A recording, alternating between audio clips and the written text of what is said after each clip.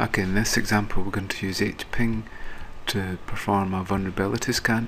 Hping can be used to craft data packets that we can use to check for vulnerabilities. So what we'll do is we'll use Hping.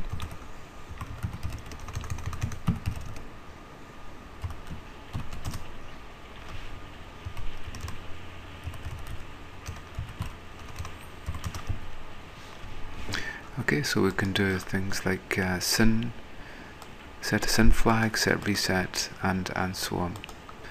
So the IP address of our Windows image is 75.132.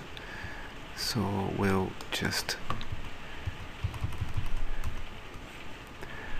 set that going. So Hping sending a SYN to 75.132 on the Ethernet interface, and then we'll run TCP dump to monitor the interface.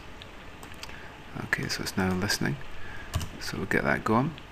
So we can now see that the SYNs are being sent, and then we should eventually see the data packets coming through. So we'll just quit that one,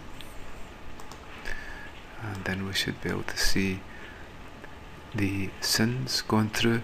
So you can see here that we've sent from 2288 into TCP port 0, from 2289 into port 0, and so on.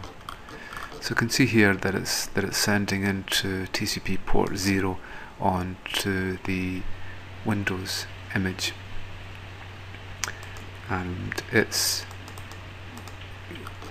incrementing its port each time. So what we'll do is we'll just quit that, and now what we'll do is we'll send SYNs on a specific port. We can do that by defining the port number here.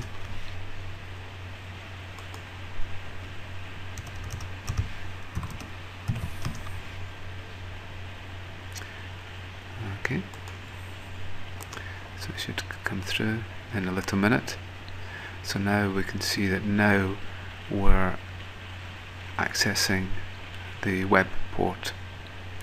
So this will be continually accessing the port 80 port on the server.